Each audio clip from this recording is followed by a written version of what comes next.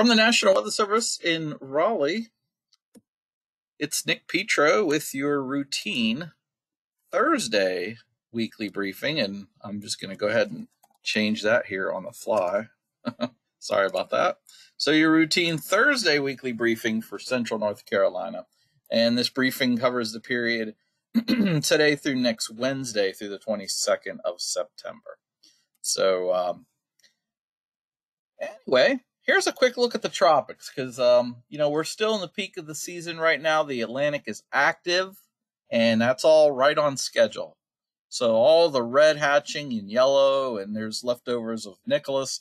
That's pretty much to be expected this time of year. We're in the peak of the season. So the system there that's just off the Carolina coast, that system will stay offshore.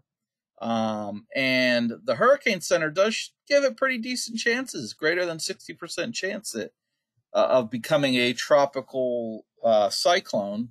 However, the main impact from that, should that become a tropical cyclone, or even if it doesn't, will be rip currents along the Carolina coast here the next couple days. So again, as we're headed into a weekend, just once again, if you're going to the beach, or if you know somebody going to the beach, just remind folks, swim where there's lifeguards, and definitely read up and check on the latest surf forecasts and know how to what to do for rip current safety. Okay, and if you're not a good swimmer, the best thing to do when there's a lot of rip currents out there is just stay out of the water. All right. So anyway, that's the 5-day tropical outlook. Those other systems out in the Atlantic, they're way, way out in the Atlantic. So we got plenty of time to kind of watch those. And I don't see anything in the models in the next 10 days really that appears to be something that affects us. So, but as always, we'll keep our eyes on things out there. All right. So what about the pattern? Of course, starting with today in the upper left, you can see that L representing that low pressure area. You also notice a cold front. And that cold front kind of gets mixed in with all those other colors. Let me highlight that. There it is right there. There's the cold front, right? So that cold front is going to basically move to the east, and then there's another cold front moving across the northern plains and eventually the Midwest. That cold front will approach here on Saturday. You can see it crossing the southern Great Lakes, and then eventually that system will also move east, and that'll allow the next big area of high pressure to move toward us. Okay, so I know that was a lot of drawing on the screen there, but let me clear that out so you can see that better. The point is as these cold fronts approach, we're going to have, basically some, fairly moist air mass. It'll be seasonably warm, cold front approaching. We can't rule out scattered showers and thunderstorms today and Friday that typically occur ahead of these fronts. Okay, now again, keep in mind any rain that we get in the next 2 days, and again, they'll be pretty widely scattered.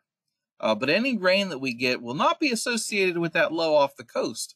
It's just it's rain that would occur anyway, considering the cold front.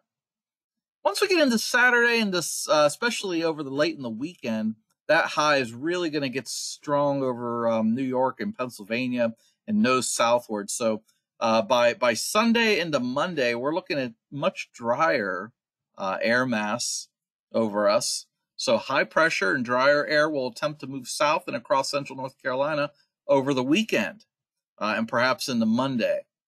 So that should give us pretty much, lower, if very low chances for rain, and much more comfortable air mass as well.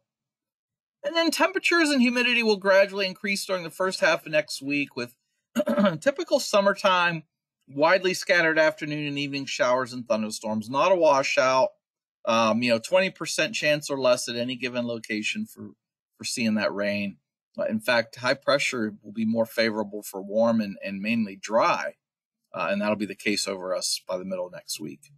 So all in all, the main hazard with these maps and this pattern I'm showing you right here is rip currents associated with that low passing by. I don't think this rain's going to amount to a whole lot that we feature there today and Friday into into Saturday next week, that's really hit or miss and really light amounts. And really not expecting anything in terms of any dangerous thunderstorms with these. Well, let me take that back, because every thunderstorm's dangerous. Why? Because every thunderstorm has lightning. So every thunderstorm, by its very nature, as having lightning, is dangerous. But aside from lightning, no damaging winds or large hail threat is expected. Speaking of that rainfall, I did mention the rain would be pretty light, and these graphics bear that out. Look at the light shade of green. That's like not much rain at all, like trace amounts, less than 1/10 of an inch. And you can see today, Friday, Saturday, we're pretty much dry Sunday and Monday, and Tuesday and Wednesday next week's really hit or miss.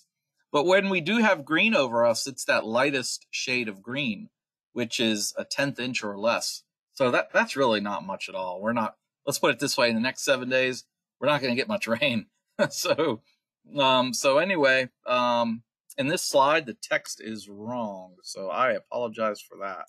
I'm just going to say not much rain the next 7 days across central North Carolina. So you can watch me as I update this here on the fly.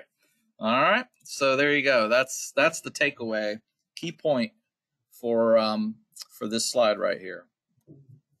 All right. And now, obviously, with not much rain, there's no risk for flash flooding.